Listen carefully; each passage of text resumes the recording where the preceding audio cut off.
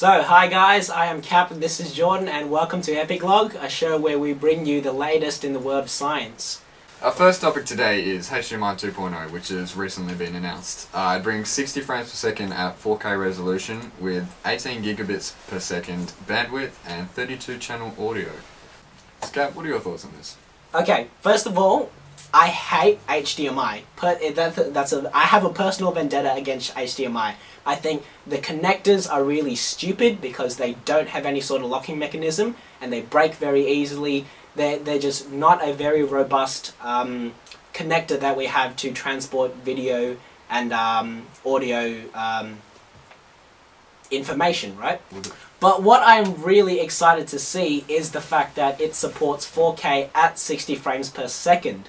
Why? Because the previous generation, which was HDMI 1.4, it boasted 4K capabilities, but only at 30 frames per second, which is alright for movies. But however, if you're wanting to do gaming, 30 frames per second is very bare bones, and you want something a lot higher than that, something along the lines of 60 frames per second. And even if we're talking 3D gaming, you want 120 frames per second.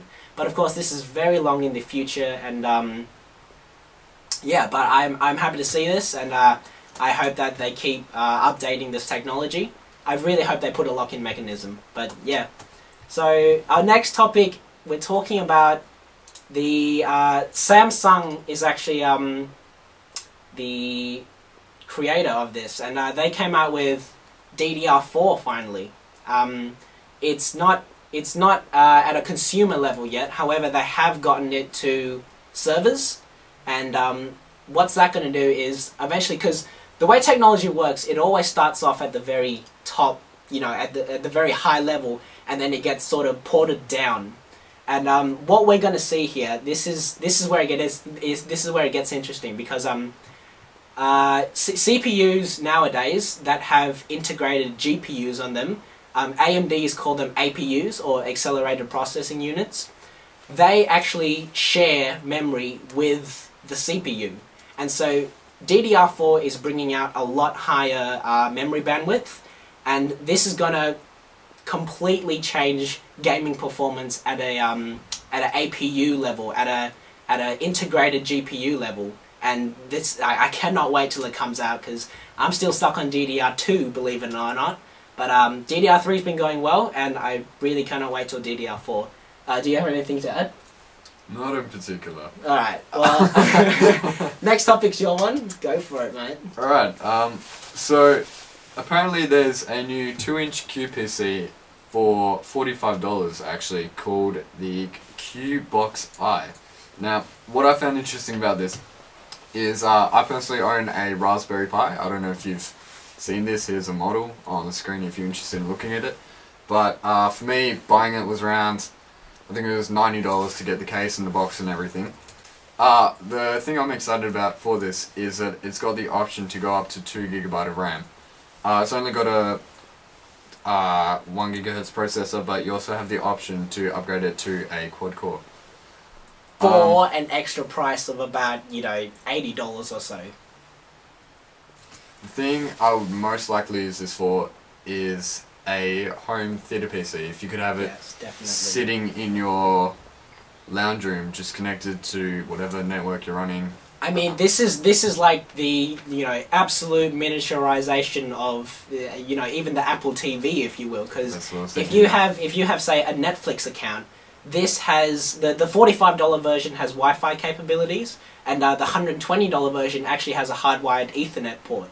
And so, if you have a Netflix account, or say have a NAS, if you download your movies legally, then you know, this supports 1080p films, so you can actually you know, stream straight from Netflix and then port it straight to your TV, and you know, in a tiny 2-inch little cube, you know. And this is where technology is heading nowadays, miniaturizing what we've always known to be big boxes, you know. And yeah, it's good. It's great, mate. It's great.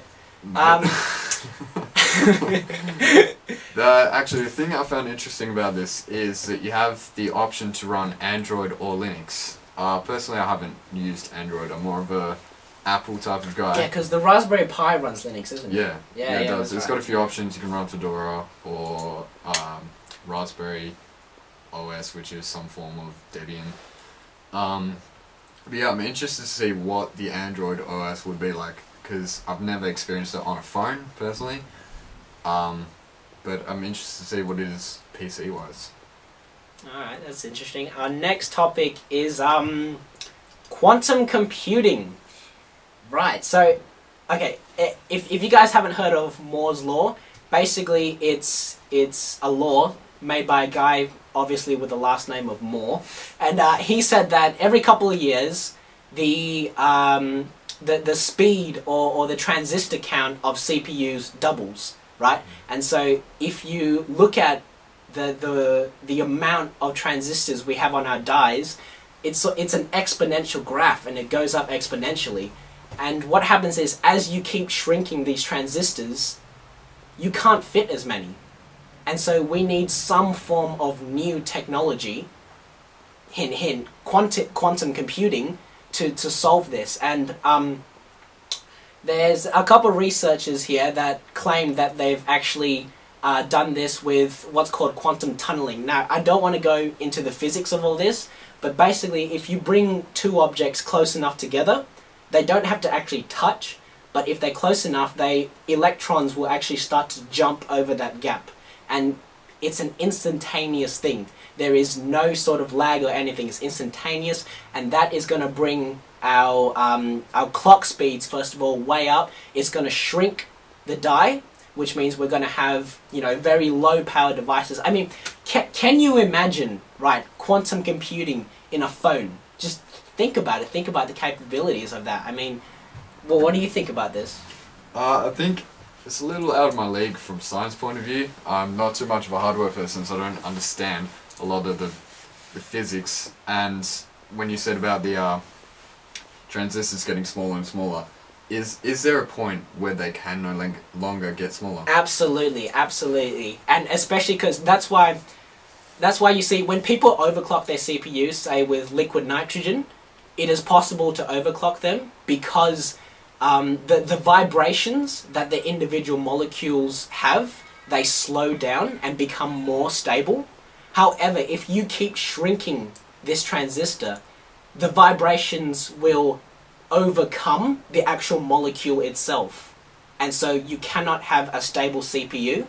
And that's why quantum computing is really going to bring its, you know, bring the reins here. And I hope Moore's Law just keeps shooting up. And yeah. When do you think that something like this would be available to the public?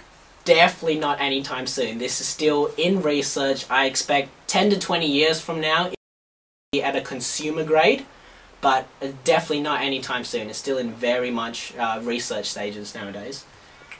Alright, fair enough. Next we'll be looking at the new Mini Plus, which is HTC's version, I guess, of a hipster phone for people who don't want phones. The ultimate hipster phone. So basically, what they're doing is they're going back to the old days where there's no touchscreen, there's no fancy stuff, basically, that all modern phones have. It's just a simple phone with a small screen, a dial pad. I find this pretty interesting because technology, it's been weird with phones lately. For ages it was about getting down smaller, so whoever had the smallest phone, you know. But now it's getting back to bigger, you know, with the Galaxy Note, which is a tablet with phone capabilities. Yeah, yeah. If you can't fit a phone in your pocket, it's not a phone. It's not a phone. Get over it. You might as well carry a laptop, like, it doesn't do. But I find this interesting because I think definitely all the hipsters are going to be walking around going, you know, look at my phone, it makes phone calls, you know. Okay, where I see this shining is phones for children, because children, if you give them a smartphone, you're sort of putting them into a situation where it demands responsibility from them before they're ready to accept it. So they could be abusing, you know, the internet. They could be abusing each other. Yeah, exactly. Especially with like all the what's called cyberbullying, all the cyberbullying on Facebook and whatnot, and that's not something you want to be exposing children to at such a young age. However, you definitely want to know where your children are and what they're doing, and to facilitate for that, obviously you need a bare bones phone which can text and can call, and if this phone fits that market, then go for it. I have no problem with it. Yeah. Something interesting about this phone actually is that it can be used as a TV remote, which is honestly what the design looks like. It looks like a TV remote with a screen on it. But it's got a IR it's got an IR chip in it that allows you to use it as that, and the fact that it's only $80 definitely reinforces the fact that it probably is for a younger generation, you know? Next topic we have up is Samsung's smartwatch, which they're calling the Galaxy Gear. Yeah. Now it's definitely not the first smartwatch, but it might be the best implementation that we have seen so far. It's got a 1.63 inch touchscreen, so it's not much bigger than this G-Shock over here. And it's got a 1.9 megapixel camera, and so you can take video and photos with this. And what I find interesting about it was that it's actually got an inbuilt microphone and speaker built in, so that you can actually receive phone calls on and basically talk like this. You know, speak of hipster, right? But it's not intended to be a standalone device. It's made to pair up with a Samsung smartphone, and basically you can run apps off the phone, but it sort of needs to be running, you know, the host in the background. Honestly, that's pretty stupid. If you want to buy a watch, they're saying you have to buy a phone. If you don't already own an Android product, then marketing schemes. Yeah, pretty much. But I guess what I'm interested to see is how other companies like Apple reacts to this, because obviously there's been rumors of an Apple Watch, something like that. You know, even though it's only a concept sketch, I could see Apple doing something along those lines. Yeah, absolutely. Which definitely I think would be interesting and add a bit more competition to the smartwatch. Apple, with the way they do things, if they did a smartphone, trust me, it'd be a damn good... Sorry, if they did a smartwatch, it'd be a damn good smartwatch, and it would definitely be a standalone device. One thing I want to mention is the battery life may only be about 25 hours, depending on how much you use it. Now, I hate coming home and having to plug in my phone, and if I had to take my watch off every day and plug in a cord to it, I would kill myself. However, where hashtag first world problems, right? where I could see technology coming in to help us here is inductive charging, right? You've all probably heard of this. It's just where you have a coil of wire on a base and a coil of wire in your phone, and they interact inductively or electromagnetically, and it charges your phone basically without the use of cables. And if I can take off my watch, throw it on my desk, and have it charge, ready for the next morning when I go out again, I would absolutely buy this. This is a product that I would consider, as long as it doesn't have that that doesn't have that flaw of the battery life. One thing I'm concerned about is how does this, if obviously there are apps that the watch uses, obviously some of them are going to need an internet connection. So does the watch actually hotspot off of your mobile?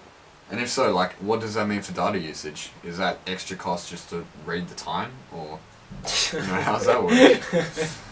All right.